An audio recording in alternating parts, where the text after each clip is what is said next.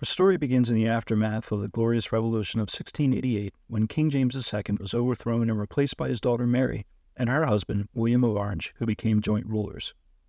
But before getting into the events leading up to the last major Jacobite rising in 1746, let's talk about who or what a Jacobite actually was. So the term Jacobites refers to the supporters of the exiled Stuarts dynasty's claim to the British throne. The Jacobite movement emerged during the late 17th and 18th centuries and gained prominence particularly after the Glorious Revolution of 1688. The name Jacobite is derived from the Latin form of James, which is Jacobus.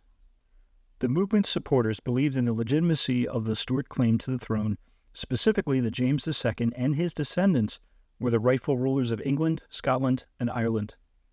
The Jacobite cause gained traction mainly among those who opposed the Protestant succession that was established by the Glorious Revolution and who wished to restore a Catholic monarch to the throne.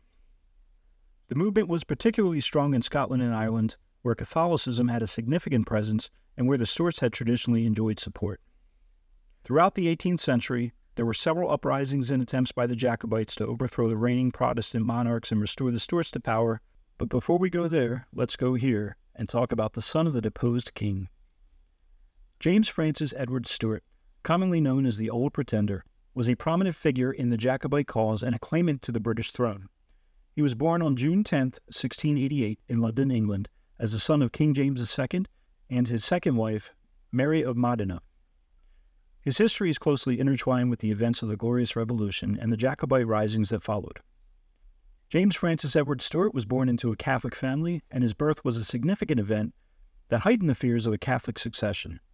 It played a crucial role in galvanizing opposition to his father, King James II. In 1688, when he was just a few months old, his father was overthrown by William of Orange and his daughter Mary. The Protestant establishment viewed the infant James as a threat to their religious and political interests. Following the Glorious Revolution, his family fled to France in November, where he was raised in the court of his cousin, King Louis XIV. James received an education befitting a future monarch and grew up with a strong sense of his own legitimacy as the rightful heir to the British throne. With help from the French military, James II left France and arrived in Ireland in March of 1689. The Irish Parliament declared that he should remain king, and equally enacted a Bill of Attainder against those who did not support this. This bill essentially made it so that those in opposition could be stripped of their rights and property. From this point on, James began work to rebuild an army. The Jacobites, led by John Graham of Claverhouse, also known as Viscount Dundee, and government forces commanded by General Hugh Mackay, met near the pass of Killiecrankie in the Scottish Highlands. The battle began with a Highland charge by the Jacobites. Dundee led his troops in a fierce and terrifying assault. Despite being outnumbered, the Jacobites gained an early advantage due to their ferocity and the surprise of their charge. However, the battle took a decisive turn when Viscount Dundee was killed by a musket ball. His death caused confusion and disarray among the Jacobites, but they ultimately defeated the government forces. Less than a month later, on August 21, 1689, the Jacobites attempt a rising in and around the town of Dunkeld in central Scotland. The Jacobite forces in this engagement were led by Alexander Cannon, who assumed command after Viscount Dundee's death. The army consisted of Highland clansmen and some Irish troops who supported James II. The government forces were commanded by General Hugh Mackay, the same general who had led them at Killiecrankie. Mackay's force was composed of government troops loyal to King William III, including regular infantry and artillery. The Jacobites initially launched an attack on the town, which was held by government forces. The fighting was intense, with both sides suffering casualties. The Jacobites managed to capture part of Dunkeld and set fire to some buildings. However, they failed to take the entire town. Following the initial attack, the Jacobites laid siege to Dunkeld. The town was fiercely defended by the government forces, who held out despite being outnumbered. The siege of Dunkeld lasted for several weeks, and it was a grueling and brutal affair. In the end, government reinforcements arrived under the command of General Thomas Livingstone. The Jacobites, lacking heavy artillery and facing dwindling supplies, were forced to abandon the siege.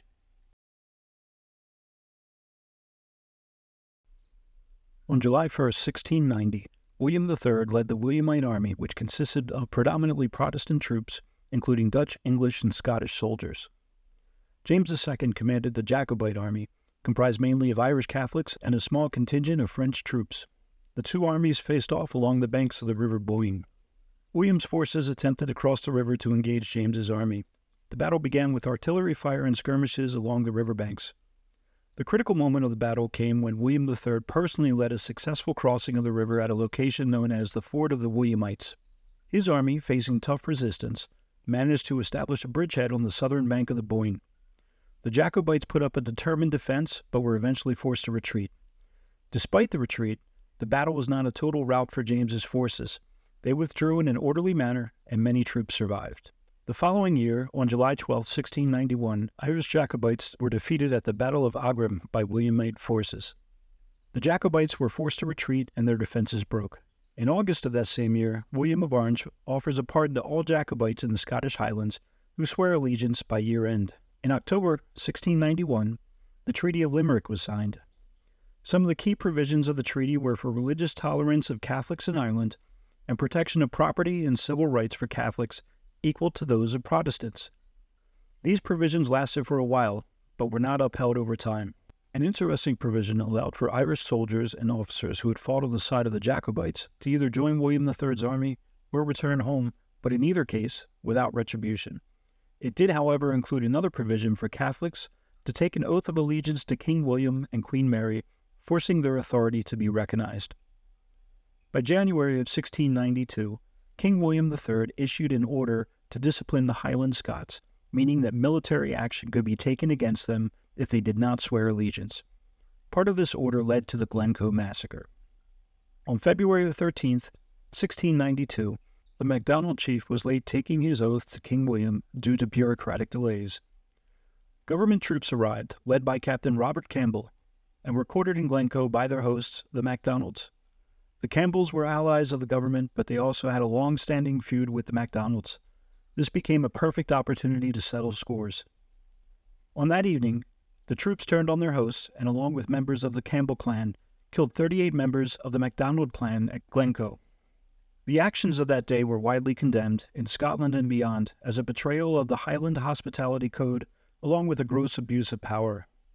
The massacre had a significant impact on the politics and culture of the Highlands, contributing to a legacy of mistrust between Highland clans and the central government.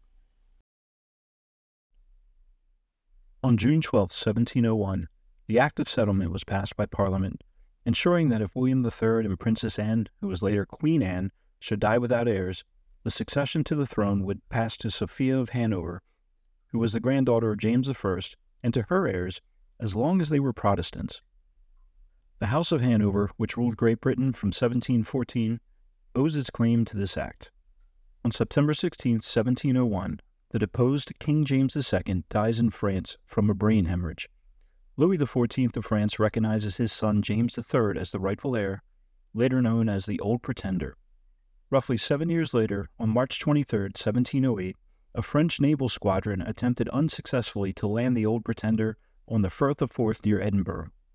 The French ships encountered difficulties due to adverse weather conditions and the presence of British naval forces. After a brief skirmish, the French ships were forced to withdraw and return to Dunkirk. James and his Jacobite supporters were unable to establish a foothold in Scotland, and the mission was deemed a failure. The unsuccessful landing in 1708 marked a significant setback for the Jacobite cause. It demonstrated the difficulties of mounting a successful invasion of Britain and the challenges of rallying sufficient support for a rebellion. It would be several more years before another major Jacobite rising occurred. In 1715, there was such a Jacobite rising, known as the 15 Rebellion, or simply the 15, which saw yet another attempt to seize the British throne in support of James Francis Edward Stuart's claim.